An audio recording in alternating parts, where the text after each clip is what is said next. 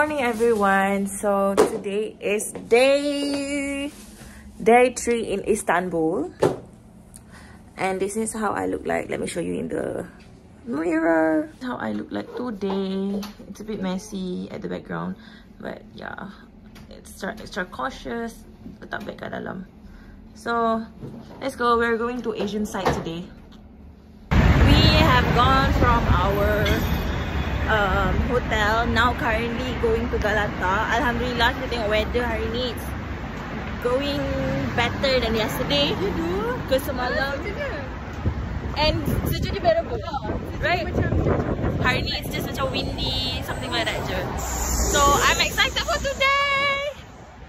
Let's go to Galata. Let's see. This is the tram in the morning. We are at Taksim Square back. And kita nak pergi makan viral cheesecake. Yay! Me with the tram. Kita macam tak nak naik tram tu tapi belum naik lagi. Love. Tapi macam garang sangat kan isi aku hari ni? Aku bersama. Tapi aku tak kisah sebab nanti dia akan hilang. Macam tu. Tengok kita orang berkasut. Slay tu. Dah lah sama jalan-jalan kaki tu sama. I pakai kaki punya, dia pakai beige punya. Kan Bi? Legit sama. Okay, let's comment a bit about Istanbul. I think the walkability of this place sangatlah bagus. Sebab it's literally easy to go anywhere. Tapi once korang dekat neighborhood yang macam a bit dark, all the dark alleys, dia macam sedikit menakutkan jugalah. But eventually we managed to guna move it. And it's fine. So yeah, the lighting tadi. Now it goes. Sekarang okay. Ni Vienna Cafe. Let's cross.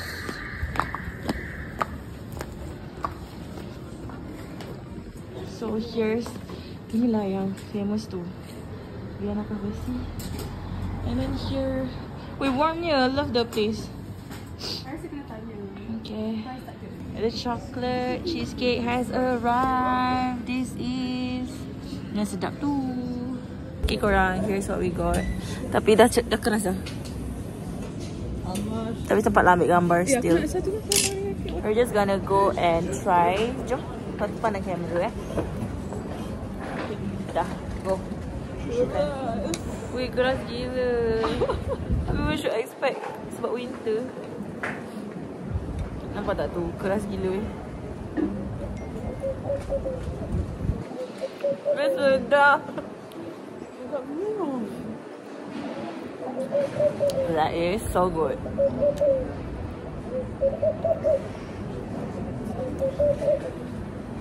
Sedap ni cheesecake dia. Are we buying more?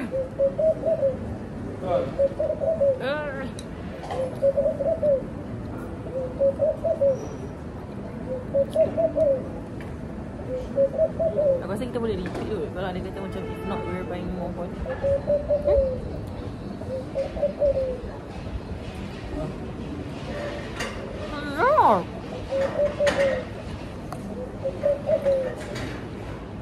The burnt cheesecake, you guys. IG story. Look at the texture. Okay, this one memang dah keras kan, tapi macam the burnt cheesecake, bro, it's so creamy.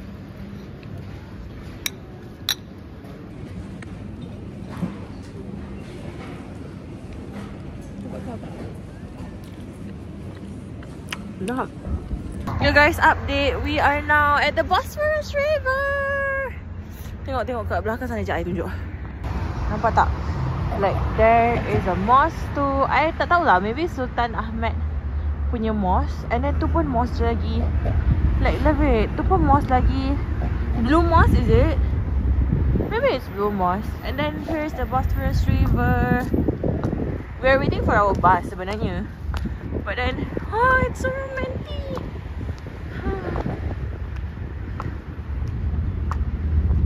That's so cantik.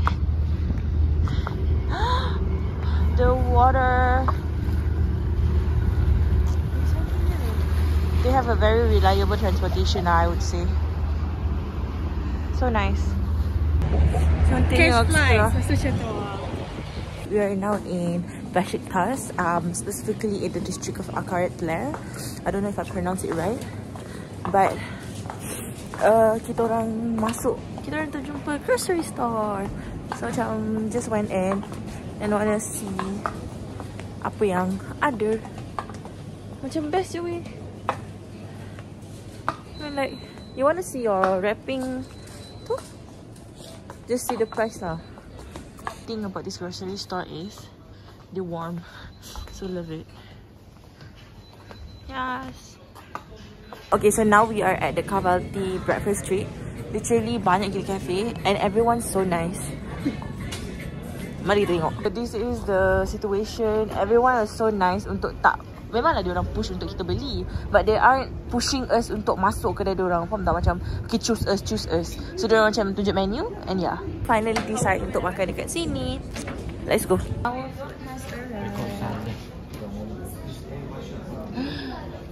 That's very menarik.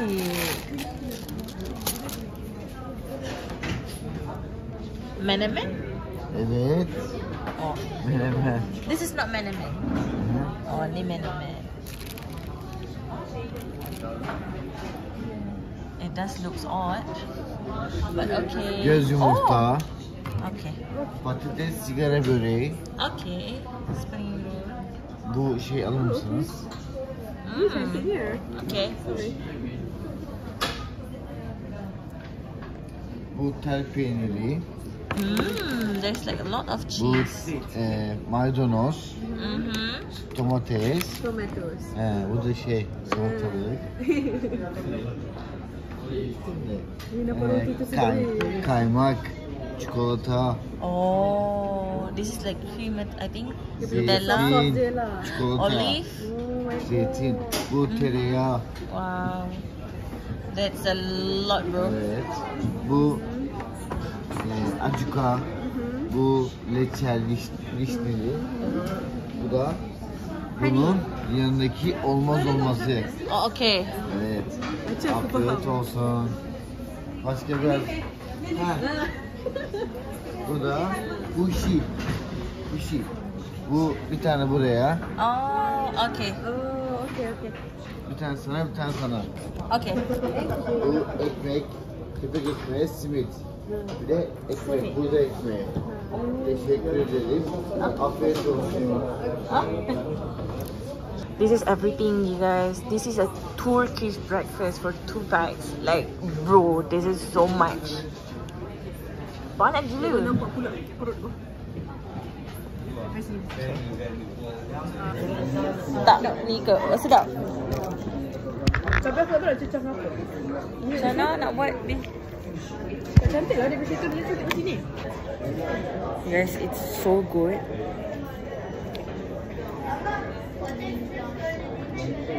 I put the cheese. Just take some of the egg and menemen and this. Banyak juga makanan sedap kat sini, kita je salah pilih. Kalau benar. Nampak. Oh, dah boleh. Dah tu.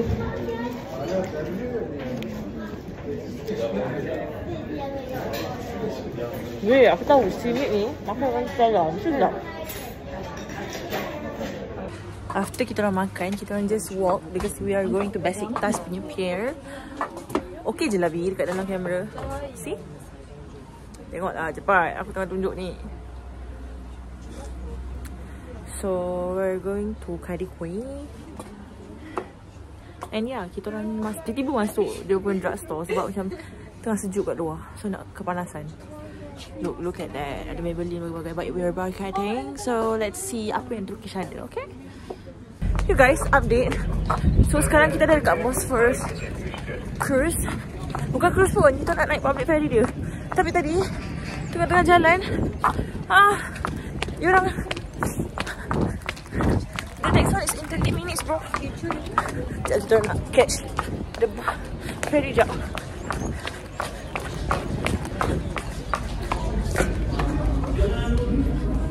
orang akan naik ni instead. So kita nak stop dekat Kadipoli. So yeah, let's go.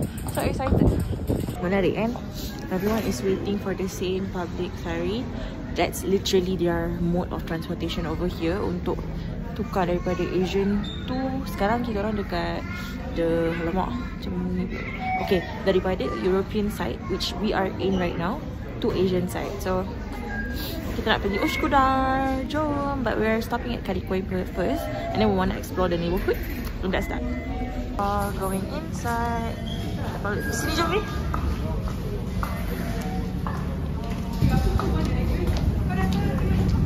Tiga something. Jom go out. Oh ramainya. Jaga bag. So excited. Tengok outside. Tengok sejuk sikit lah. Guys, ada coffee place. Okay. So kita orang came from this side, which is the European side, and we are currently going to the Asian side. Look at that.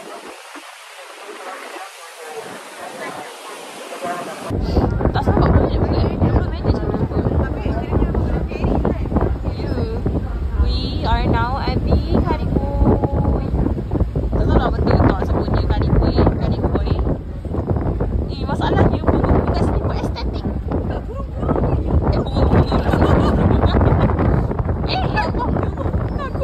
Dia punya duck pun estetik ke angsa. Tak ada burung tu. Burung dua alam.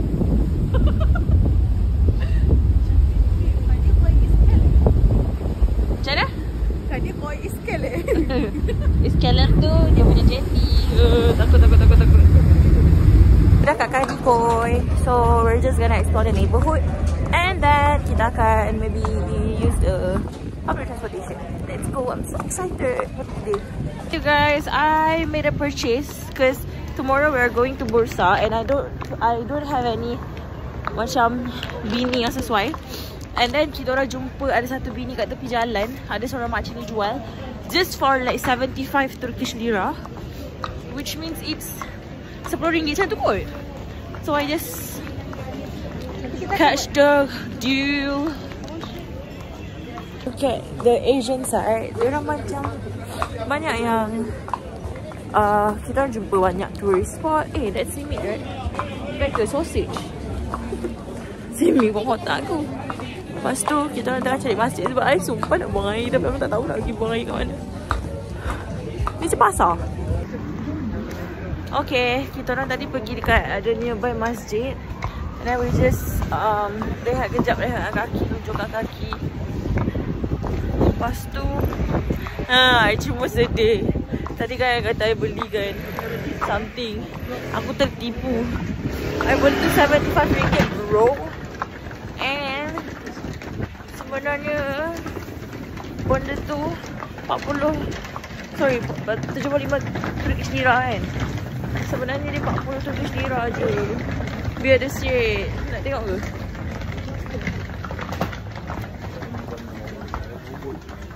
We're just seeing shade. Tak ada lah, tak ada. So we're buying like glass, and then orang ni cakap kita orang daripada mana? Where are we from? Where do we look like from? Maybe Lebanon. We're from Malaysia. I don't say Indonesia but Malaysia. Oh, close. It's far away. How come you? We're now taking the bus to go to Chambi Chamba. See you there. Taking the bus is easier, but you need to carefully read the lines and just follow movie punya tu je. Lepas tu jangan macam give up lah, because like eventually ada je bus yang akan datang, because their frequency, like bus frequency is very very nice. This yellow bus, semua orang naik ke sini. Cuma kat sini kita orang macam confused sikit sebab tengok ni literally semua bus ada. So macam there's a lot of bus. Kita orang pula macam tak tahu what are the other options. The first options macam tak ada tadi. So yeah, that's the Bosphorus cruise. This way is in Kadipoli punya ferry. It's pier punya, Kadipoli punya pier.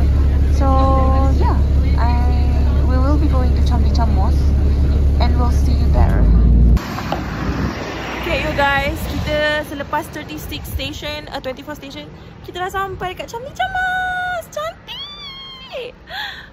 That's so nice. I tidur tadi dalam bas. Jom pergi. Besar. Masjid terbesar dekat Turki. Jom.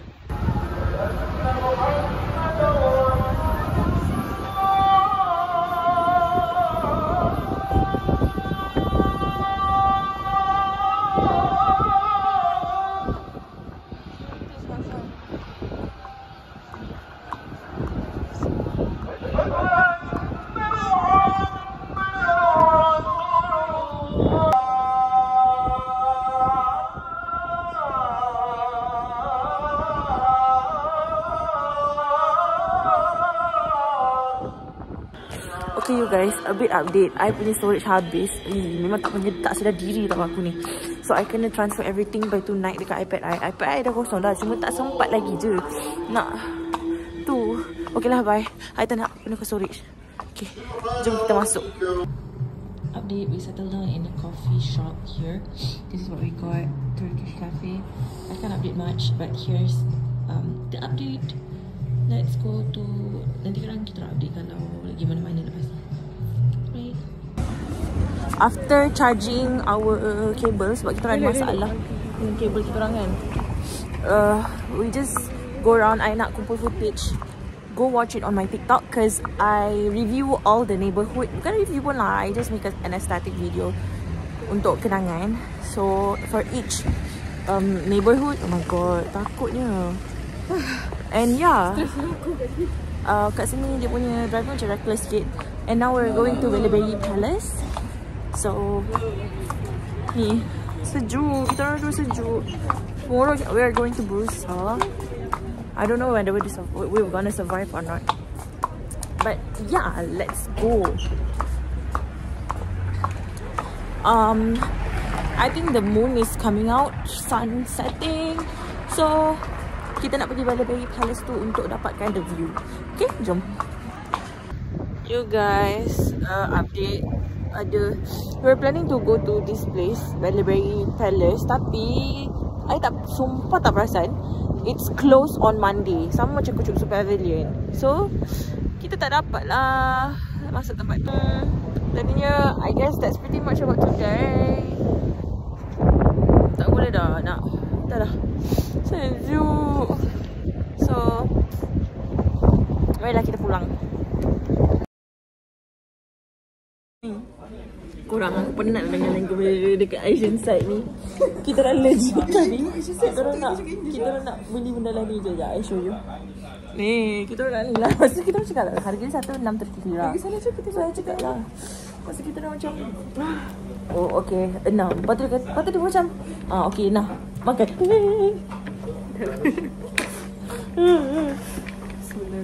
Dah lah, makan je lah, jom lah. Bisa je bodoh lah. Benda ni tadi macam ini nasi ni. Bodoh. Bismillahirrahmanirrahim, ya Allah. Bismillah.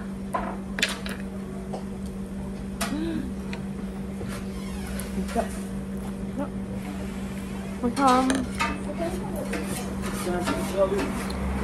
lu tak tak gambar pun. Cuba pegang. Okay korang, I have a story about this place. Tapi this is so good. This one is also good. And then this is soda yang dia bagi kita. So let's eat. And then kita kena rush nak balik. We have so many problems just now, but this place made our day. So yeah, I guess that's pretty much about the update. Okay, meet you guys later. Okay, so bye-bye. I rasa kan I tak cukup. Yeah, we met him in this restaurant. 10 ni lah. Aku ada. So, yang tadi kan, sumpah dia ramah gila weh. Aku macam pressure pula ramah-ramah macam tu. So, we are having, kita kena tunggu yang last kan. Weh, mana tempat top up? Ni. Boleh. Okay, jom top up. Hi guys, it's night of day 3. I baru je habis susun barang here. Kita orang dah nak. We're going soon, and tomorrow we're going to Bursa. Tonight was so hectic lepas VLLO tutup, And then tersesat. Lepas tu kita orang naik ferry bagai-bagai, and then something happen macam bodoh. Tapi it's okay, let's not get into the details. And we have safely arrived into dekat hotel. And that's that for day 3. I hope you guys enjoy it. Let's meet on day 4 tomorrow. It will be an exciting vlog because we're going to Bursa. And we're meeting our friend's friend. So be right back. You guys should watch the other video. It's gonna start soon.